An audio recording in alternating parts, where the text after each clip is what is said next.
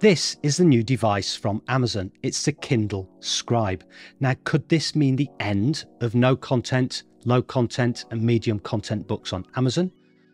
Or possibly this could represent an exciting new opportunity for self-publishers on Amazon like yourself. And that's what I want to explore in this video. Now, if you've not been to this channel before, then welcome. My name is Marles and I do videos on how to make it, keep and grow it. And that's your money I'm talking about. If you do like videos like that, then please do give it a thumbs up, hit the subscribe button and smash that notification bell. Now, before we get into this opportunity, I just want to have a look at what threat this device may represent. So what is the Kindle Scribe? Well, it's basically a large Kindle on which you can read books, but it has one interesting new feature, a new twist. It comes with a pen because you can write on it. It's an electronic notepad. Now, this is not the first of its kind. I remember a number of years back, I think Remarkable created a first device that was very similar to this. And since then, there have been a few other manufacturers of similar devices, Sony being one. However, when Amazon creates a product like this, you've got to take notice because of their brand, because of their huge distribution network, and the fact they already have the largest collection of ebooks online. So 3 months ago, when I heard that Amazon were going to be releasing this device, I was pretty excited. You see, I love journaling, I love writing. The only problem is with paper journals and notebooks, if you do move from one place to another, move abroad, you either have to store them or you have to take them with you. So having somewhere where I could write and save all my work electronically and in the cloud represented an interesting prospect.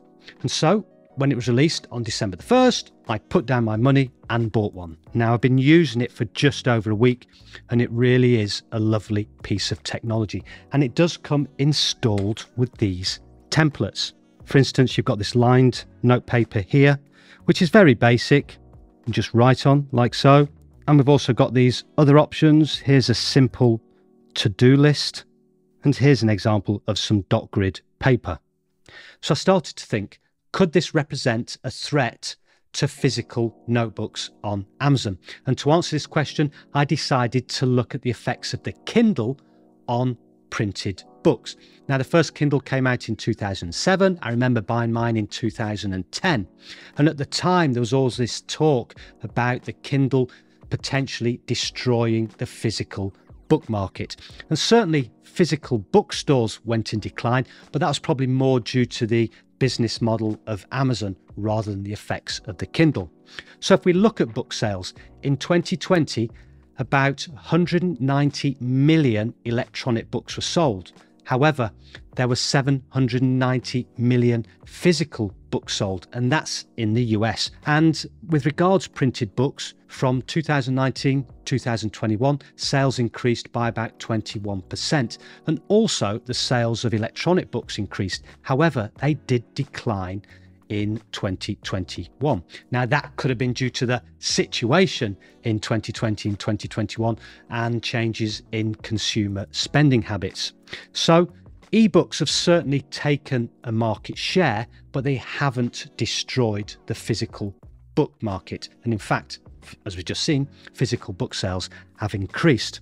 And also people still love paper physical books. I certainly do. I love the covers, I love the weight, I love the feel of the paper, and I love the smell of them too. I know, a bit weird, but people still love physical books and they love physical notebooks, logbooks, and writing in them with a pen. So will this be the end of physical notebooks, journals, medium content books, whatever, on Amazon? Well, I don't think so. I think sales will still continue to increase, although I think the electronic versions may take some of the market share. So now we come on to the opportunity that we have at hand here. You see, on the Kindle Scribe, there are these pre-installed templates, but they are not brilliant. For instance, take a look at this dot grid template. The dots are a bit large and they are a bit dark, so it is a distraction when writing on the surface. But this is where the big opportunity I think lies, and that is you can upload a PDF file to the Kindle Scribe to use as a template to write on. But what's even more interesting is that these can be interactive and customizable, which opens up a whole realm of possibility.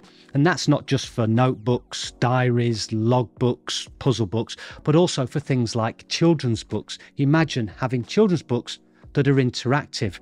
A child can press something on a page and something happens. So here's a template that I downloaded and uploaded to the Kindle Scribe. And here we can see we've just got a basic calendar, 2023, 2024.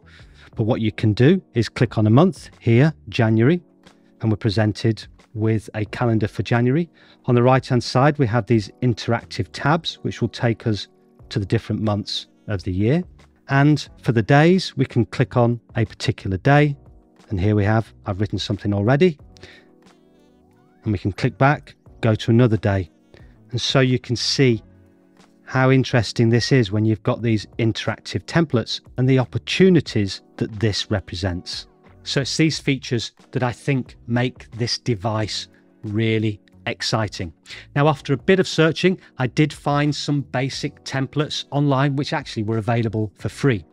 But there were also many that were available for sale. Here's an example on Etsy. I just did a search for Kindle Scribe templates, and already, despite the fact that this device has only been out for a couple of weeks, there were quite a few templates available. And here's one in particular, and you can see that it's already got 6 reviews, which means it's making sales. But what's very interesting is the price. $25.89, that's Australian dollars, which is around about 17 US dollars, which represents a really good profit margin for an electronic product. And remember, once these are published and they sit on a website, you can make recurring sales without having to do any extra work. So there are 3 opportunities here as I see it. One is to create PDF templates similar to the KDP interiors you're already creating and uploading to Amazon. 2 is to create interactive PDF templates. So these could be things like diaries, planners, logbooks, and even those children's books that I mentioned earlier. And third, and potentially the most exciting, is the fact that at the moment on the Kindle Scribe, there's only 18 templates available, and they are very basic. So I'm thinking whether Amazon might have a plan in the future to maybe open up some sort of marketplace on Amazon to sell templates specifically for the Kindle Scribe. And if they do that, that would be a huge opportunity.